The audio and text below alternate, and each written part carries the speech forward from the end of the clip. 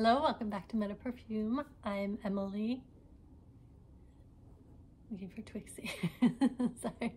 Usually my dog is sitting right there, but she's on the other couch right now. So I'm here with Twixie, but she's out of frame. And I'm continuing, finally, almost to the end of my green tea comparison series.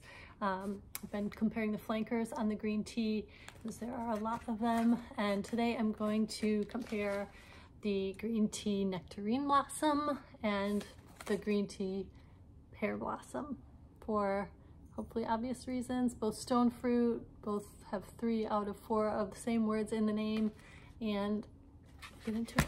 So, green tea Nectarine Blossom. This is fruity and floral, you can imagine, and tea.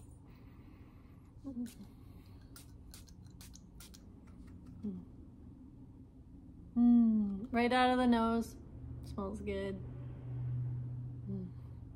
It's got a really realistic, I would say, as far as they go, stone fruit, nectarine, peach scent.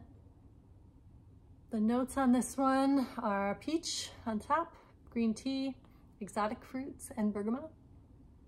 Peach being the most prominent in the top. In the middle, we have nectarine, green tea again, and nectarine blossom. And in the base, we have musk. So musk, a gentle kind of low-key musk, I would say. Sitting really nicely with the very prominent nectarine and peach notes, and then the nice complement of the green tea note. I don't really smell much bergamot, but I'm sure it just adds a little bit of depth to the top. Now, this is a really nice fragrance. See, I've gone through some of it. It smells lovely. It's got a really beautiful opening. It lasts moderately decent for a green tea flanker. I would say it's not the worst and it's not the best, but it's somewhere in the middle. I give it maybe 4 or 5 hours, depending on how much you spray. There's Twixie. Hey, Twixie. And I really enjoy this fragrance. I've had a good time kind of comparing the two fragrances. It's just a lovely fruit. I don't think it smells very synthetic. I mean, I think most fruit notes, especially stone fruits, actually are synthetic, but this one with the mix of the notes in it smells pretty realistic. So it's just very pleasant.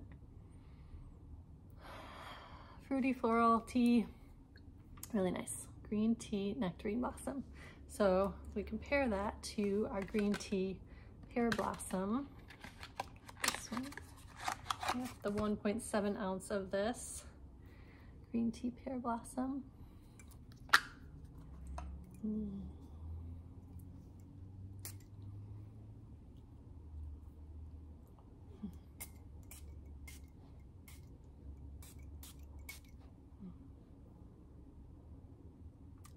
Alcohol in the nose takes a little bit longer to wear off, but it doesn't last long. Maybe like 10-20 seconds. But when it's, yeah, it's gone. Yeah, the notes of the green tea Pear Blossom are top notes of Anjou pear, Sicilian bergamot, Sicilian lemon, sorry, and bergamot. Middle notes of green tea, pear blossom, jasmine sambac, and mate. And base notes of musk, moss, and amber. Now, I think the pear in this fragrance is gorgeous. Like, I like a pear note. I generally enjoy it, but I think a lot of times it can smell a bit synthetic. And for me, again, similar to the Nectarine Blossom flanker, it's got a really nice complement of notes that I think make it smell even more realistic to pear. Yeah, no, it's really good. The green tea Nectarine Blossom came out in 2016, and this flanker, the green tea Pear Blossom, came out in 2020.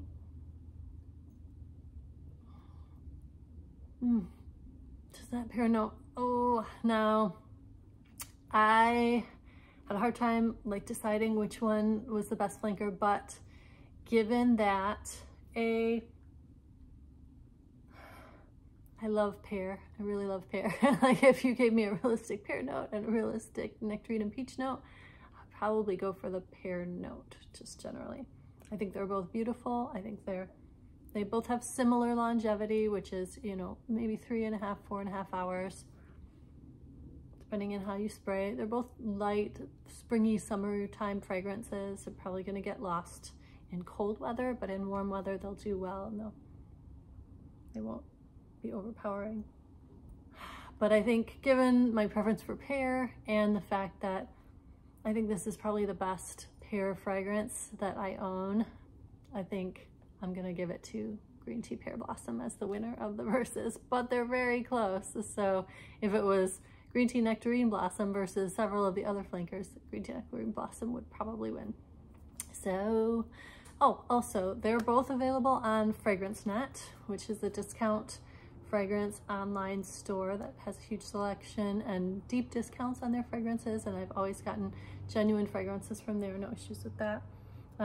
The 3.3 ounce full-size version of the Green Tea Nectarine Blossom is, after their 30% discount coupon, $12.35 for a full-size bottle. They also have a 16 ounce shower gel that's after coupon $12.99, so both of those good. The Green Tea Pear Blossom has two sizes. The 1.7 ounce, which is what I have, is $9.47 after the 30% off coupon that you can pretty much always apply. And they have a tester, which I think may exclude the cap in the full size.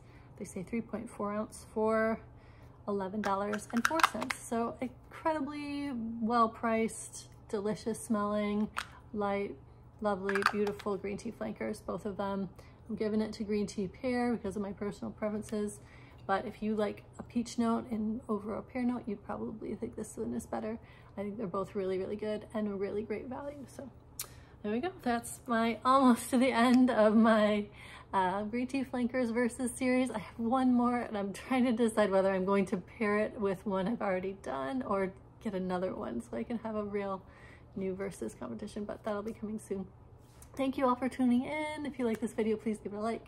Please give it a subscribe. I'm getting close to my 1,000 threshold. I really appreciate everybody. Take care and see you next time. Bye-bye.